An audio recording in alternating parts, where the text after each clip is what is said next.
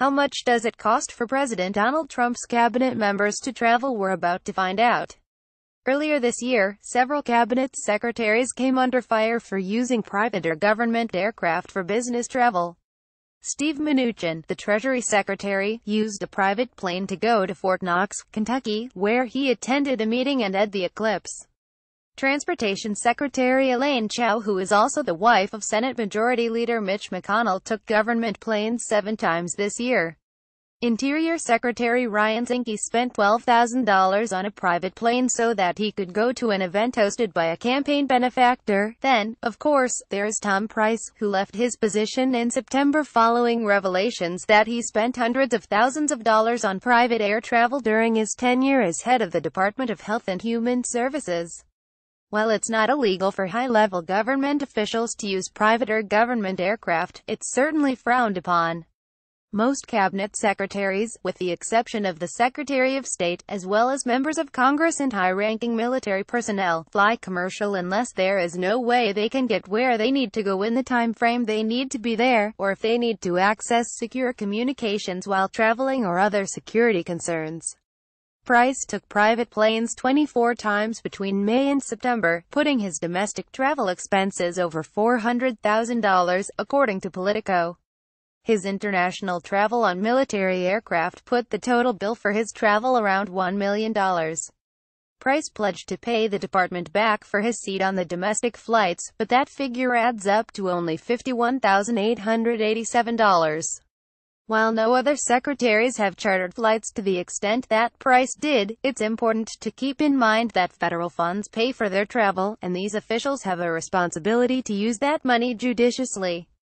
In the interest of transparency, the Daily Dot has requested the travel records for all military and private charter travel requests for all cabinet secretaries through the Freedom of Information Act (FOIA).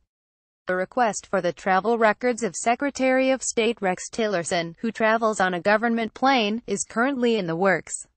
Thus far, the Daily Dot has received records from U.S. Trade Representative Robert Lighthizer and Labor Secretary Alexander Acosta, as well as a statement from the Department of Housing and Urban Development (HUD) claiming that no records exist related to Secretary Ben Carson's military or private charter air travel.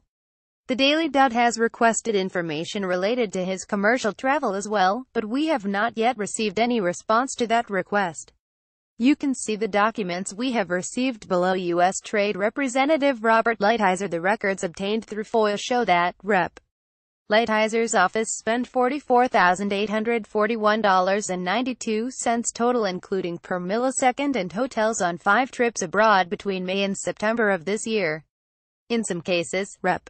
Lighthizer requested business or first-class accommodations, rather than coach.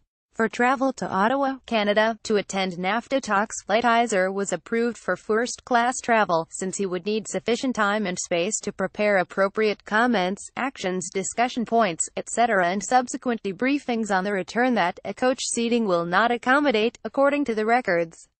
Labor Secretary Alexander Acosta. Secretary Acosta's travel records show a few instances of government aircraft usage, on the first page of the document below.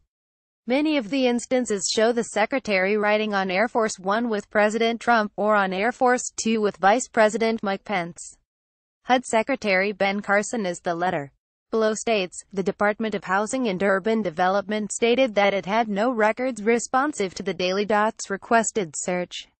We have requested records relating to Secretary Carson's commercial air travel. Editor's note: we will update this article as more departments respond to our FOIA requests.